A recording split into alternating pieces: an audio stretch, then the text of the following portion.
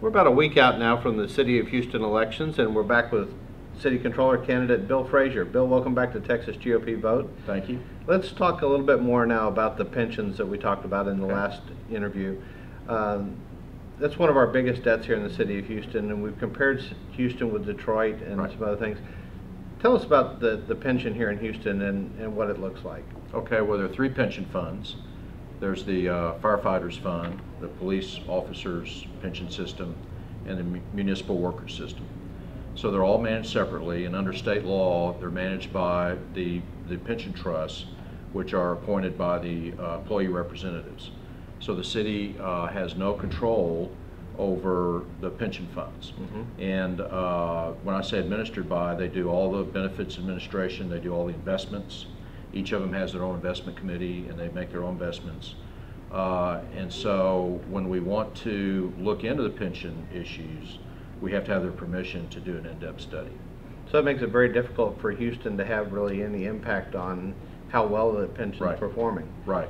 Even though we're still obligated to fund it. Right. We're obligated to fund it, and under a defined benefit type plan, if the pension fund's performance doesn't measure up to their estimated performance, which is 8.5% return per year, then the city's contributions have to increase to cover that shortfall.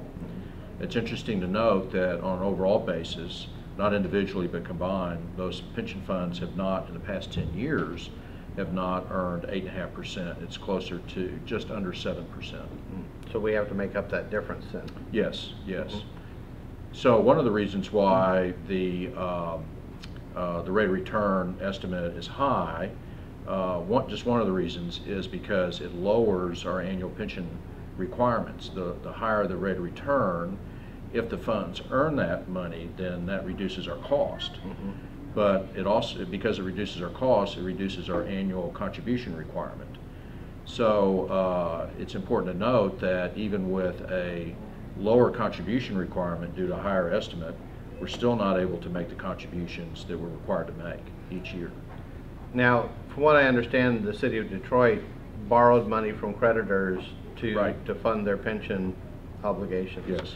In Houston, we've taken the tact of borrowing money from basically from the pensioners. From the fund themselves, yeah. And so if Houston was to get into financial trouble and go broke, it wouldn't be the creditors that would be stuck with it, it would be the actual retirees. Well, that to a large extent. Out of the $1.6 billion of pension obligations we have today, now these are for earned benefits. This is not a future accounting estimate. This is for money that we should have paid out already or contributed already.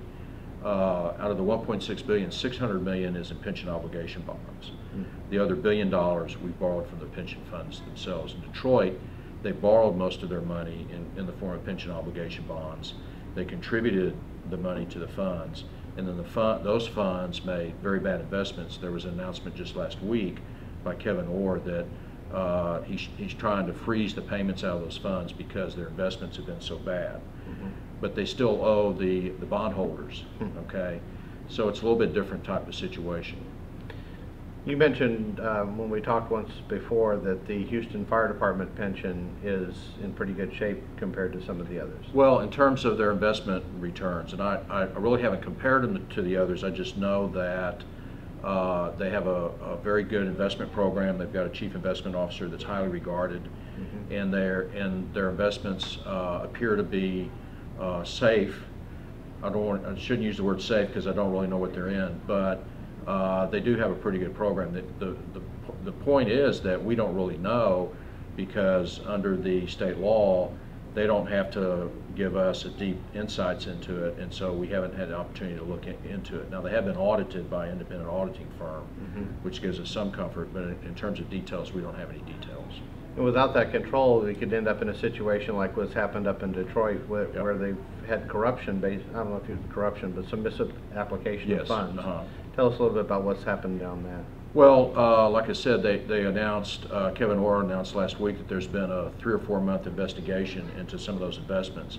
They've made some investments into real estate, investments that there might have been some conflicts of interest, and those investments have failed.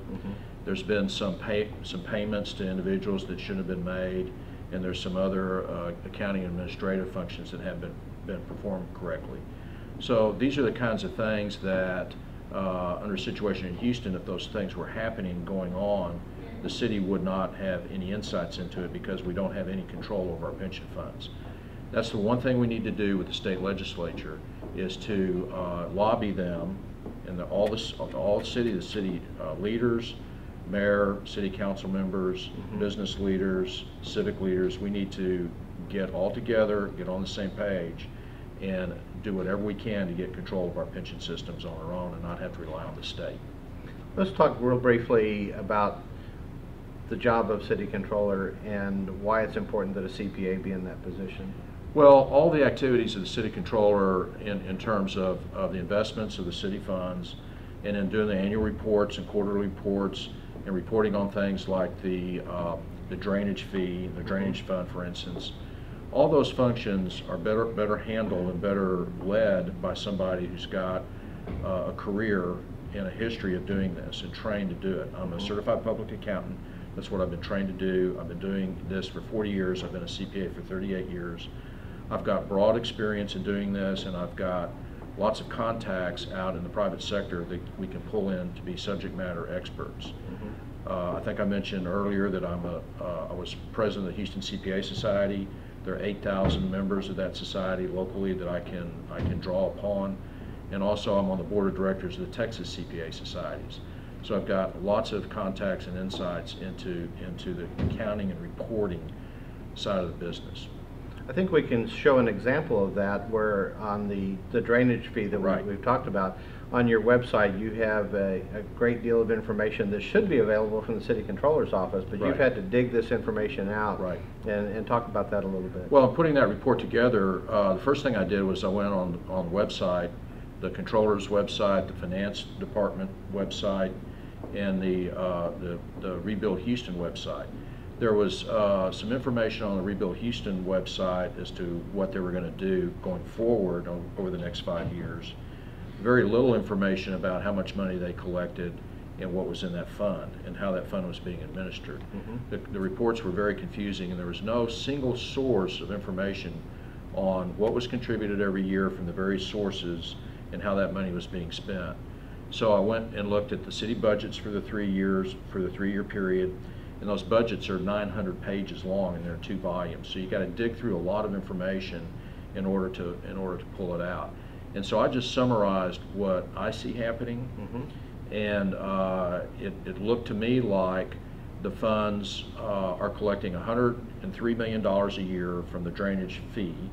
Okay, it was supposed to be, if you look at the ordinance that was passed by City Council based upon the vote of the people, we were supposed to raise $125 million every year. Well, we're only raising $103 million a year. So when you look at the expectations of the taxpayer, $20 million a year or $22 million a year shortage is a lot of money over 3 years. There was also supposed to be, there were estimates initially of how much money was going to be transferred in from ad valorem taxes. And that doesn't look right to me. The first year there was 0, and it shouldn't be 0.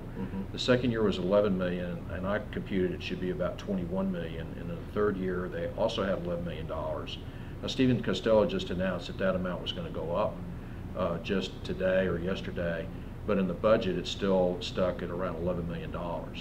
So I think the controller should take a look at what's going on in that fund and make sure we do it right. We can't mess this up. If we allow that fund to be shortchanged and not funded properly, it's going to become another pension fund over time. And we're going to go down the road, and all these maintenance and street repairs that we need to do are not going to get done, and we're going to just dig ourselves in a deeper and deeper hole. Even though the mayor had promised this money would go into this lockbox, and they've actually been spending it on some other things as well. Well, I don't know. First of all, I don't think the money's going in there and being spent on other things. I don't know where the money's going. I do know that they transferred maintenance workers over into the fund, and there is a provision in there that a certain percent could be spent on maintenance, and I think they're spending in excess of that. Again, until somebody goes in who's on the inside and can do a thorough review of this, what I've got on my website is my estimate, and I think it's pretty accurate. I've talked to some of the people who supported the drainage fee and the program, and they tell me that what I've reported in their mind is pretty accurate on what's going on. but they too want a clear, concise quarterly report with town hall meetings so that they can explain it to the taxpayers and the people that need the work done, what exactly is going on. They keep telling us that, well, the money's going to come in greater and greater in the future, and I believe that's going to happen. But we just need to manage expectations through better communication. I think over the course of these interviews, you clearly laid out why we need you and why we need a CPA in this position. Early voting's getting ready to start. Right. October 21st, Monday. Okay. So everybody go out and early vote if that's what you like to do. If not, Election Day is Tuesday, November 5th. Okay, and we want to urge all conservatives in the city of Houston to come out where you can truly make a difference. Voter turnout is typically very small in city elections, and it gives you a great opportunity to have an impact on the future of the city's finances. Bill, thank you for informing the people of Houston about this, and we look forward to the results from the election now. Okay, thank you.